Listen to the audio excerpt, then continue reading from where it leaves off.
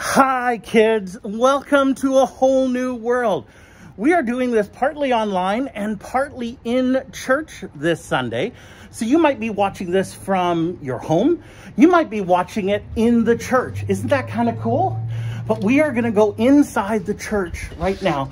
I'm going to take you guys through and we are going to take a look at some of the back rooms that we don't necessarily get to see.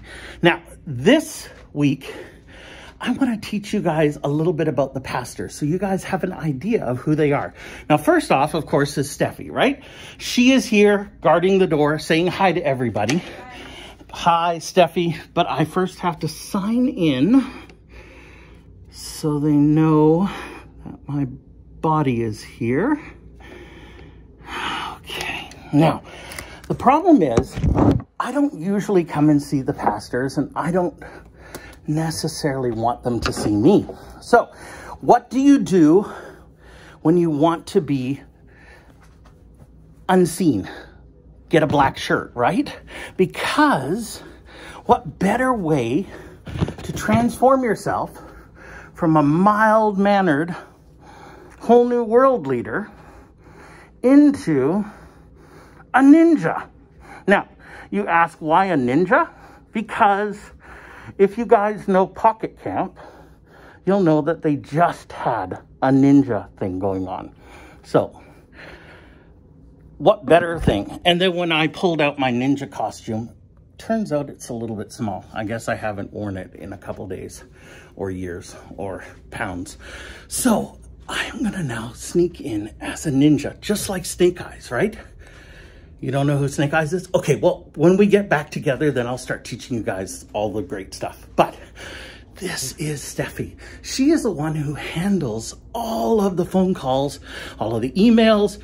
She also handles the pastors. Now, that is a major thing because it can get kind of chaotic in here. But with Steffi on her guard, everybody gets to do what they want. Now, the first place I'm going to take you guys is the lead pastor's office.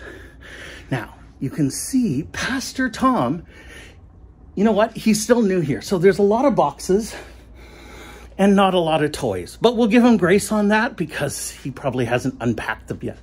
But Pastor Tom is the lead pastor here. He has only been here for a couple of weeks. And what's kind of cool, I don't know if you can see this picture here. Funny enough, my first Bible study that I ever did was written by his dad in a little, well, he didn't write it in a little church in Steveston. I took it in a little church in Steveston, but it was called Experiencing God. I didn't even know, of course, that Pastor Tom's dad wrote it or anything because I didn't know anything like that. I wasn't even a Christian back then, but it's kind of cool that it's come full circle. So, and there's also, if you remember, I often say Bryce is a kid dressed in an adult suit. That was done by a 6-year-old many years ago. That 6-year-old is now married and moved away, but Pastor Tom knows her as well. So that is Pastor Tom's office. He's still unpacking boxes. We're going to let him get all his toys out and then maybe we'll go and visit him again. You guys might know that there are interns here. Now, Braden and Josh are new as the interns for the summer.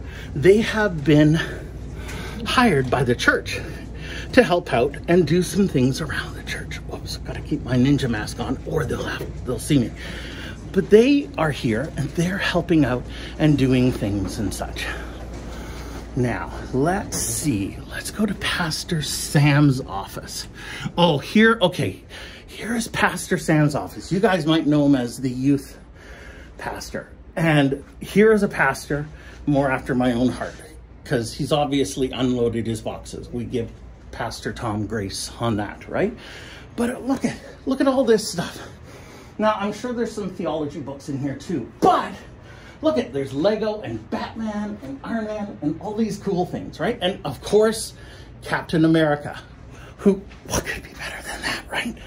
But that's Pastor Sam's office. Now, Pastor Sam, of course, takes care of you guys in the youth, middle school, that kind of stuff. Now, let's go into Pastor Neil's office.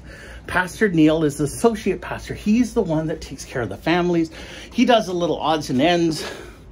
He's the one, basically, in some ways, he's kind of like Steffi. He's the glue that holds everything together. And on the caffeine that he takes, that's a lot of glue. But this is Pastor Neil's office. There's no sign that says keep chocolate away from here.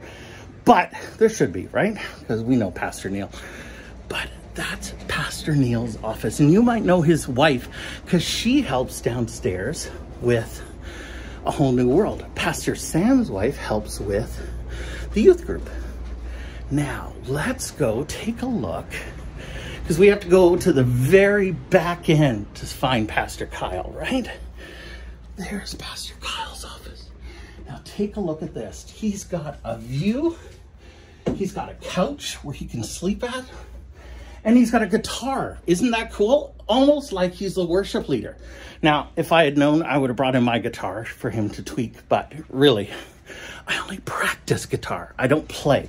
Because playing might insinuate that I can actually do it well. And we don't want to do that. But Pastor Kyle is the one that you see in the mornings on Sundays leading worship. He starts off the service leading worship.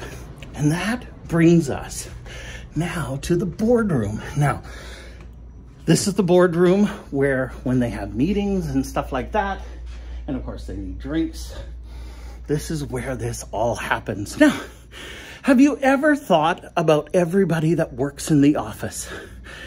Pastor Tom, Pastor Neil, Pastor Sam, Pastor Kyle, Steffi.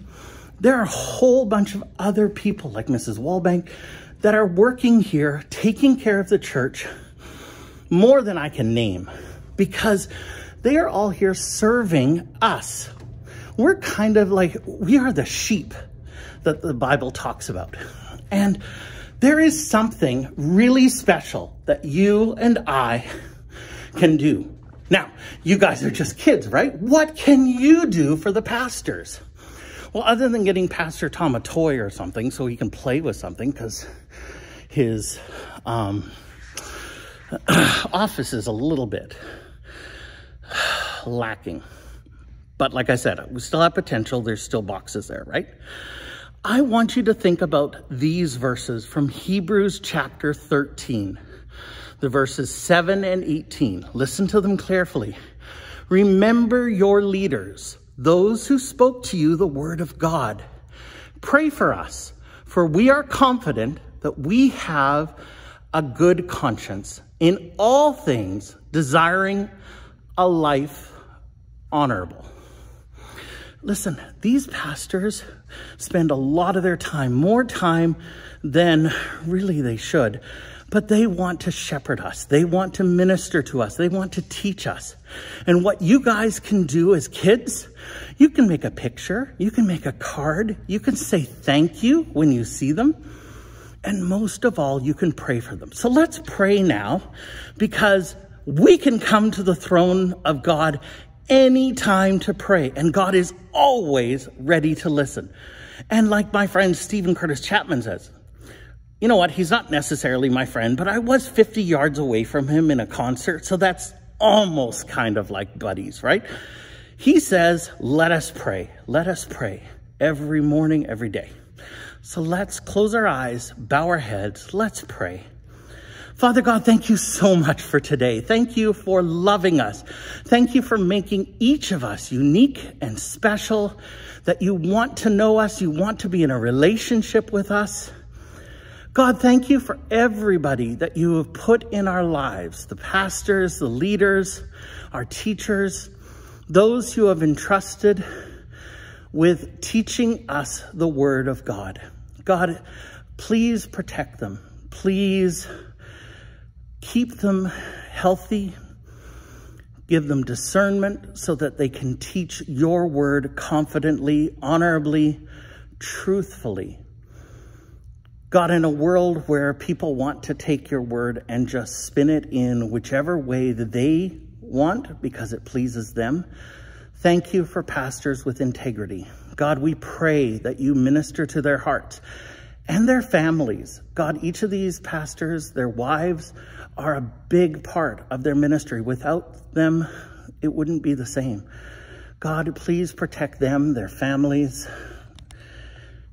Thank you so much for everybody who gives of their time and their talent and their gifts to be with us and to minister to us. In Jesus' name, amen.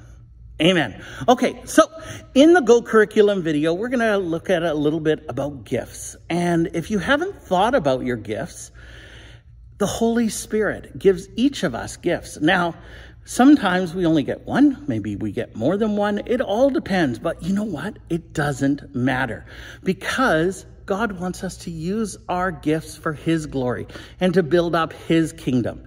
Remember how we talked about like being a body where sometimes someone is a hand and someone is an eye and a foot and stuff like that? You know what? We're all part of this universal church and we're all wanting to build up God's kingdom here and sharing God's love with others. So that's what I want you guys to do this week. I want you to pray specifically for the pastors. And then I want you guys to pray for somebody in your life who doesn't know Jesus. Even stop and ask, God, bring somebody to my mind that doesn't know you, that you want me to pray for them. And you know what? God will do it. For me, it's a family member. And I have been praying for them for years, and I will continue to do so because God is faithful, and I am not going to stop. So do that, okay? And until next time, which we may or may not be doing any more videos, so let me take off my ninja mask. And yeah, well, my hair is my hair, right? But I hope you guys have a wonderful week. And I guess I will see you guys in person soon enough as things get better. You know what? God willing. He knows the plans. He knows the future. Only he knows. We can make plans, but he knows exactly what's going to happen. So until then, keep reading your Bible. Love God, love others. And I will see you guys soon. Take care. Bye.